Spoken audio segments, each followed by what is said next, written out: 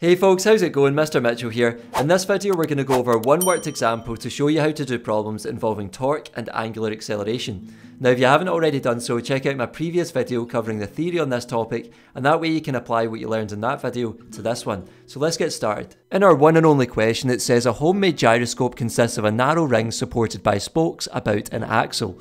The axle and spokes have negligible mass compared to the narrow ring, so that means we can just ignore the mass of this axle and the spokes. So part A says the gyroscope has a mass of 1.5 kilograms and a radius of 0.30 meters. Calculate its moment of inertia of it is given by the formula I equals mr squared. Now luckily we're given the formula here, but common sense would tell us that we've got a narrow ring, so we would use the expression for the moment of inertia of a ring, which is I equals mr squared. So writing down what we know from the question, we're trying to find the moment of inertia of the ring.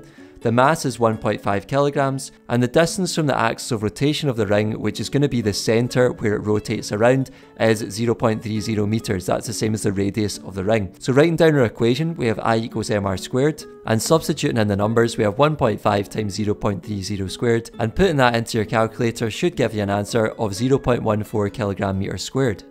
Part B says the gyroscope can be made to rotate by wrapping a thin cord around its axle and pulling. The axle has a radius of 4.0 millimeters and the cord is 0.50 meters long and pulled with a steady force of 25 newtons. The frictional torque acting on the cord is 0.070 newton meters.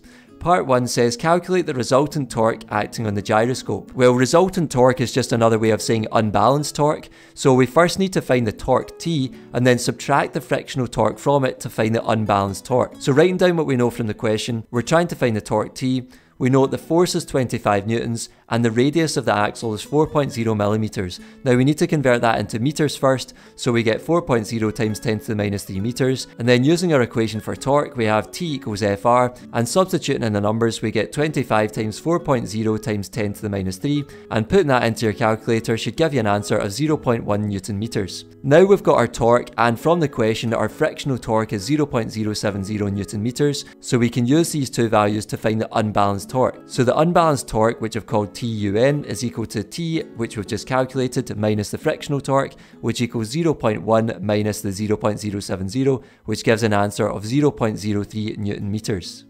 Lastly, part 2 says to calculate the angular acceleration of the gyroscope. So here we're going to need to use the relationship between angular acceleration, torque and moment of inertia. So writing down what we know from the question, we're trying to find the angular acceleration alpha. We know the unbalanced torque is 0.03 newton meters. So I've neglected the UN part of the unbalanced torque, but you can write that in if you want, if it's going to keep you right. And from part A we calculated the moment of inertia to be 0.14 kilogram meters squared. So writing down our relationship between T, I and alpha, we have T equals I alpha, and rearranging for alpha we get alpha equals T over I. So substituting in the numbers now we have 0.03 divided by 0.14, which gives a final answer of 0.2 radians per second squared. That's all for this video folks, I hope you found it useful. If you did, give it one of these, subscribe, and I'll see you in the next one. Take care.